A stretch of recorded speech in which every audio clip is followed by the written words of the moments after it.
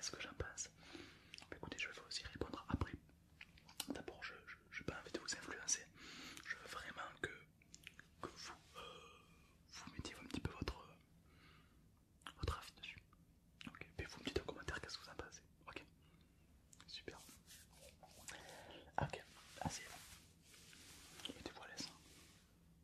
Super. Ok, je regarde un petit peu votre peau. Hein. Ouais. Histoire que je vous mette pas n'importe quoi.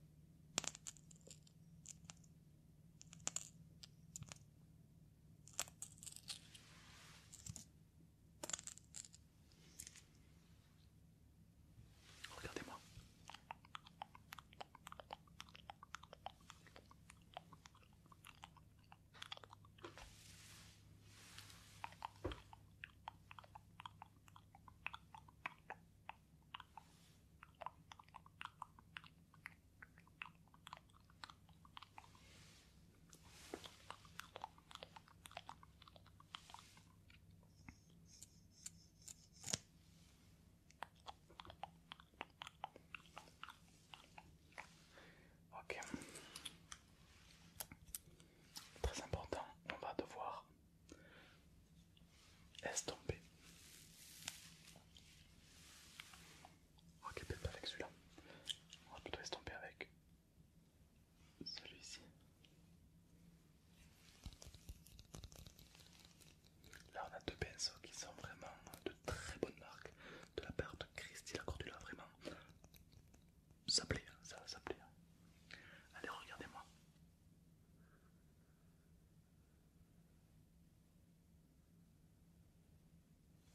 Ah, ok, super.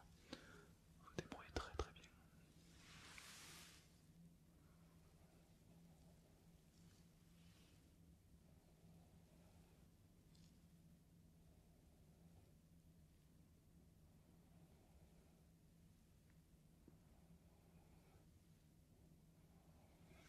Ok, attention, les deux en même temps, ne bougez pas.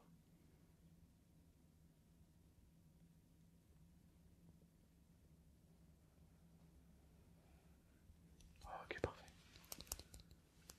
Agréable, oui, c'est agréable. Oh, le fait de se faire maquiller, c'est quand même toujours un petit peu. Ouais, c'est agréable.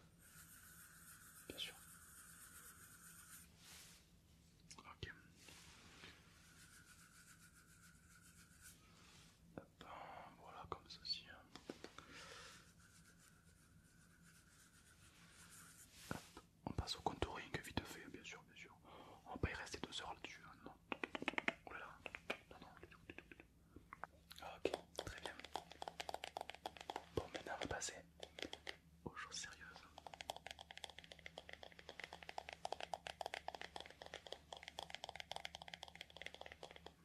Ici on a donc le maquillage, donc une palette que propose Cristina Cordula.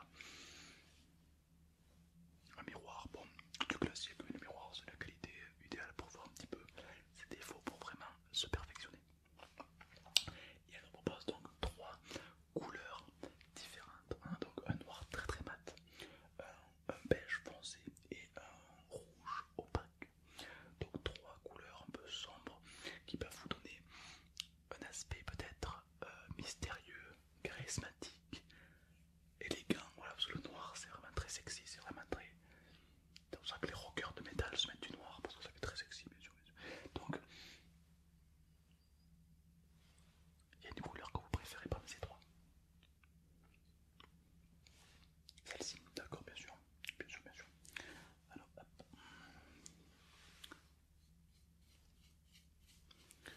Un peu l'idée, c'est que quand même que je vous fasse un maquillage qui vous plaît. Allez, regardez-moi. Voilà, un petit peu, c'est un petit peu comme du contouring au niveau. Voilà, bien sûr. Bien sûr. Voilà. Voilà, c'est une petite pépite.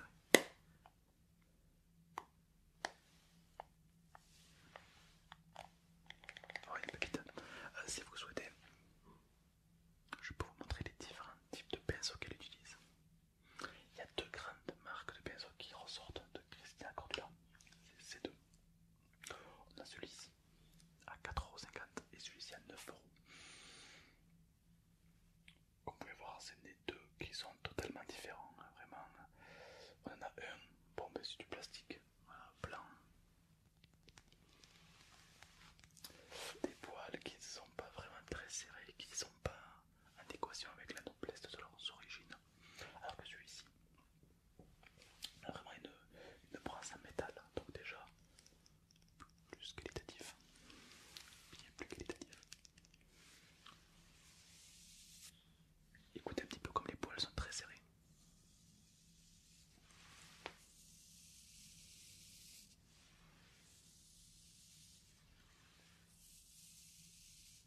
Beaucoup plus agréable, n'est-ce pas?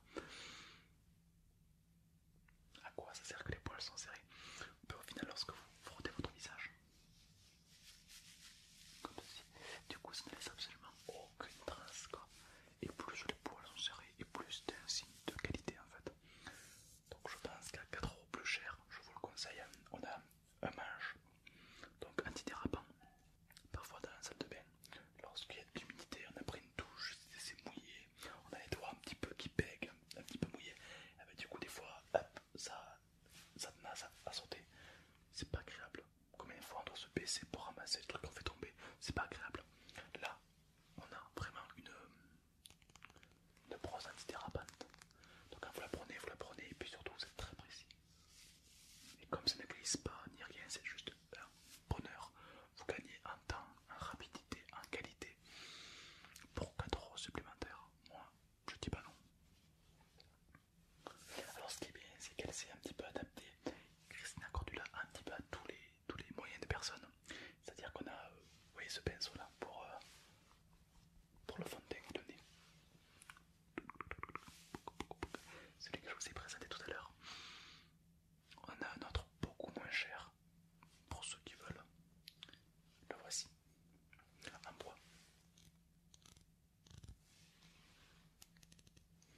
Donc pourquoi pas, mais du coup ça adhère moins quoi. C'est moins fait exprès quoi. Voilà, on voit qu'il y a quand même une baisse de qualité.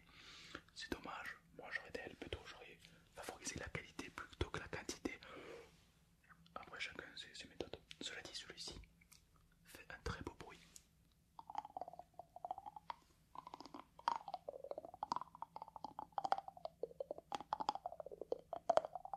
Une pépite. Mais bon, on n'utilise pas le maquillage pour se brosser les dents, donc inutile.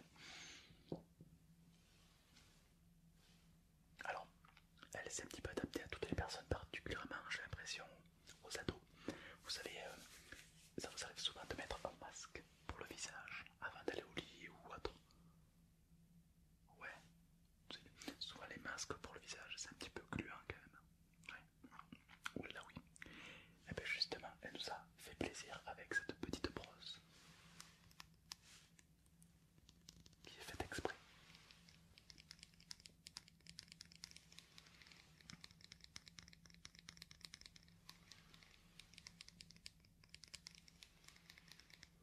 Alors c'est une brosse, comme vous pouvez le voir, avec un embout très rigide.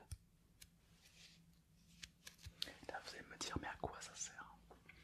Eh bien, c'est fait exprès pour un petit peu les matières gluantes que l'on peut avoir sur le visage. Des produits de beauté, je parle évidemment. Et au final, lorsque vous avez votre masque, vous venez l'étaler comme ça, et alors du coup ça pénètre en profondeur les pores de la peau. Et quand ça pénètre en profondeur les pores de la peau, alors du coup vraiment le soin se met. C'est vrai que lorsque vous passez une demi-heure avec un masque pour qu'il agisse à moitié, c'est pas très agréable. Nous on veut vraiment que la quantité et que la qualité soient au rendez-vous. Grâce à ce pinceau de Cristina Cordula, vous pouvez le faire. Vraiment, vous appliquez comme ça. Et en plus ça fait un bruit très agréable, un peu du style.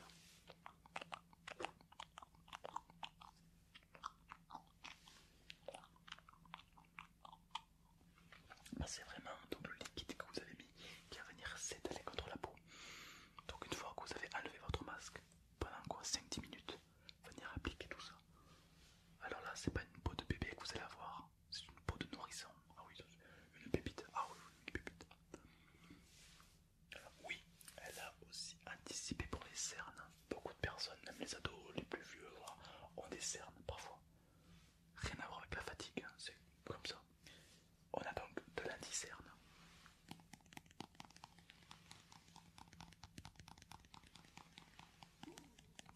Ça c'est une pépite.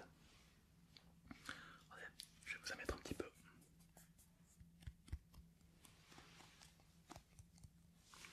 Regardez-moi ça. Hop, je vous en mets juste sous les yeux. Sous les yeux, sous les yeux. Ah ouais, non mais c'est une pépite, vraiment ça. On dirait du Photoshop quoi. Ouais, ça, vraiment. Voilà, on va laisser agir un petit peu. On la met juste sous les yeux comme ça.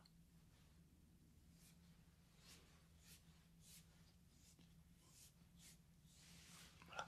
Et vraiment, les cernes disparaissent. Comme par magie. Ouais. Ça c'est plutôt pas mal. Un très bon point pour elle en tout cas. Ouais, je trouve en tout cas. Et puis là où elle a surtout mis le paquet, selon moi, c'est pour le gloss. Alors, les amoureuses ou les amoureux du rouge à lèvres,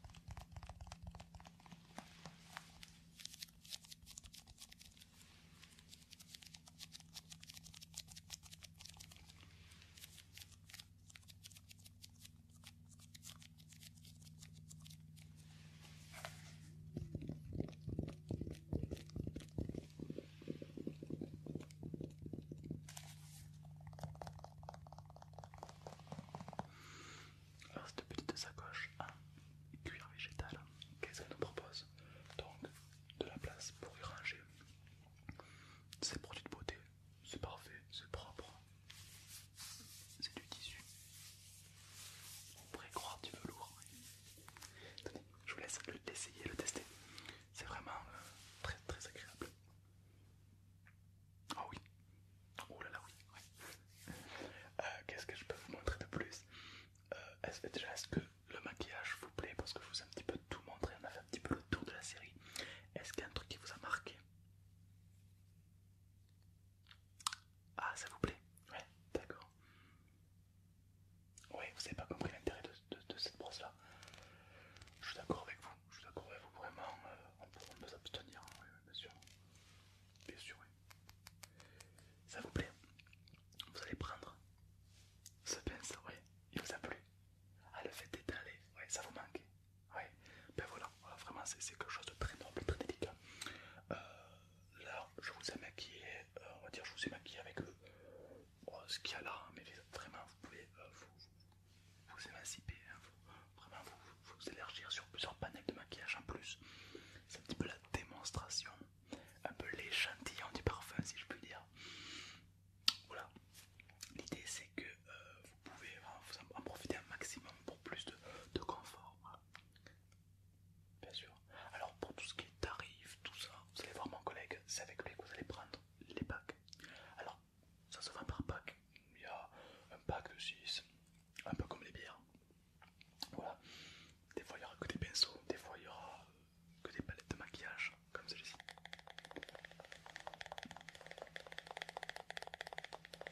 Vraiment, voilà, il y a de tout. Après, à vous de voir qu'est-ce qui vous a le plus plu dans ce que je vous ai proposé. Et peut-être que vous allez en prendre plusieurs. En tout cas, j'espère que ça va vous plaire. Ouais. Ça vous plaît déjà? Super. Alors moi, à titre personnel, ce qui pour moi a le mieux réussi avec Cristina Cordula, c'est le pinceau pour le fond de teint. Voilà. Là, vraiment, elle a touché vraiment mon ego. Hein, vraiment. C'est vraiment un régal, c'est très grand. Donc ça c'est super d'avoir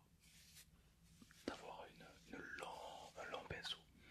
Parce que ceux-là sont beaucoup trop petits, je trouve. Il faut vraiment passer plusieurs fois. Alors que là, une fois, c'est terminé. Un gain de temps absolument considérable. J'apprécie énormément.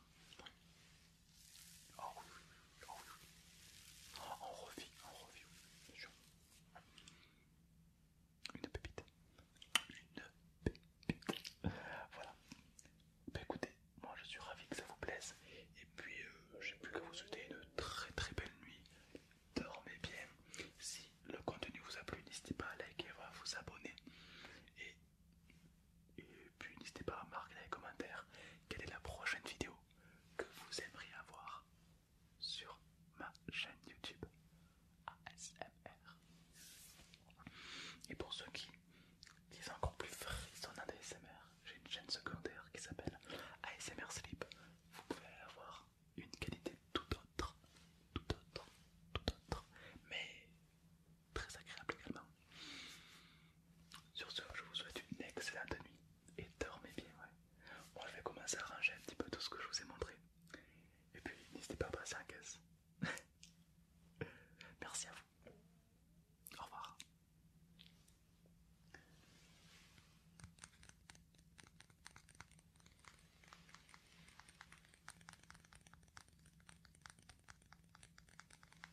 Donc, du coup, celui-là, il était là.